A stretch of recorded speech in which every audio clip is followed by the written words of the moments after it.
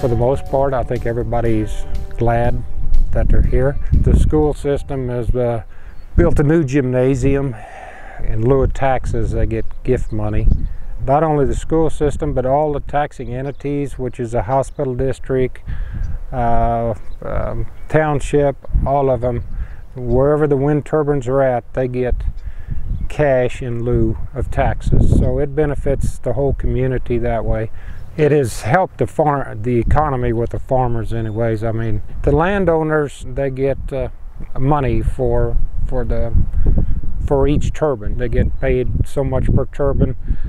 As far as the obstacles going around, there's not too complicated to farm around them as far as that goes. So there's 4 different companies out here, and electricity is fed back in the grid. Transformers and everything were all put up a mile east of town, and it's all fed back in there.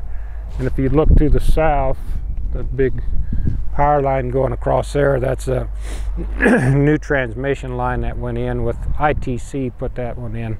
So all of it is shipped away from here as far as that goes. It all goes back. Some of it goes to Kansas City, some of it goes to Wichita and thereabouts.